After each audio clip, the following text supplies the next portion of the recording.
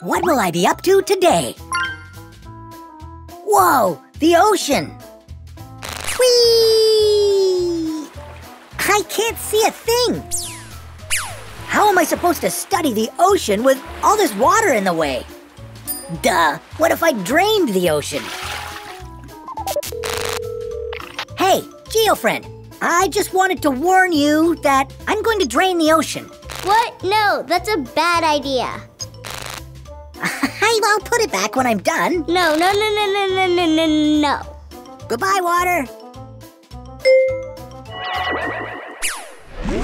Draining the oceans is a huge mistake, Cosmo. What would happen to the animals? Wow! People have discovered around 230,000 different marine species. But since so little of the ocean has been explored, scientists think that there could be 2 million more species waiting to be found. Aquatic animals are adapted for life in the water. Some animals, like jellyfish, have bodies that need water to keep their shape. Fish use gills to absorb oxygen from the water, and gills can't work on land. Flamingos use their strange beaks to filter shrimp and algae from the water. If we drained the oceans, we would immediately lose over 90% of life on Earth. Would I still be able to breathe? The ocean is filled with plant life.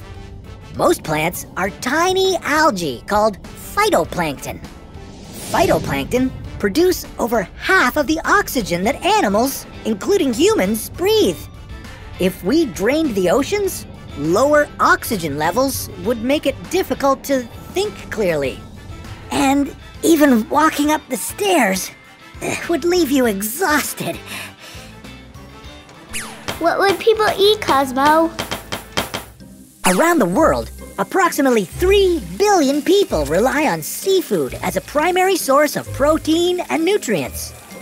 Seafood is delicious and nutritious, plentiful, free, and can be caught with very simple equipment. If we drained the oceans, many people would go hungry. How would I get my stuff? Have you seen a Made in China sticker? Over 25% of all goods made worldwide come from China. How did that object get from China to you? On a boat. Almost all traded goods are moved in massive cargo ships. In 2009, there were over 53,000 cargo ships crisscrossing the ocean. If we drained the oceans, goods would need to move in airplanes, trains, and trucks, which are much smaller and more expensive. What about the water cycle? Oceans are an important part of the water cycle. Liquid water evaporates from the ocean and becomes clouds. Rain forms in the clouds and falls back down to Earth. The rainwater flows into lakes and rivers. Lakes and rivers then empty back into the oceans. If we drained the oceans, the water cycle would stop and the Earth would become a lifeless desert. What about the temperature? Oceans absorb heat energy from the sun, especially at the equator. The warm water flows north and south, and cool water returns to the equator. This constantly moving water prevents any place from getting too hot or too cold. If we drained the oceans, the average temperature on Earth would climb to 153 degrees Fahrenheit. What a disaster! Who suggested this simulation? Cosmo. Oh, my bad. There, I put the oceans back. Bye! Bye, Cosmo. Which chapter should I research next? Cosmo! Hey everyone, Cosmo here.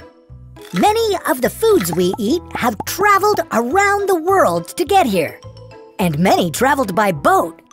What if you could see how many countries your food comes from in a week? Step 1, find an adult. Step 2, gather your supplies. You'll need a map of the world.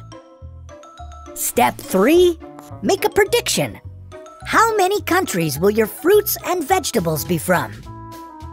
Step 4, for 1 week, every time you eat a fruit or vegetable, peel off its identification sticker.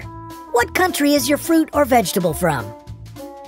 Step 5, place the sticker on the map on the correct country.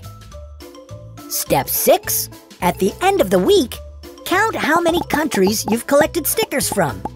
Was your prediction correct? Happy exploring, and I'll see you next time on What If Kids. Goodbye!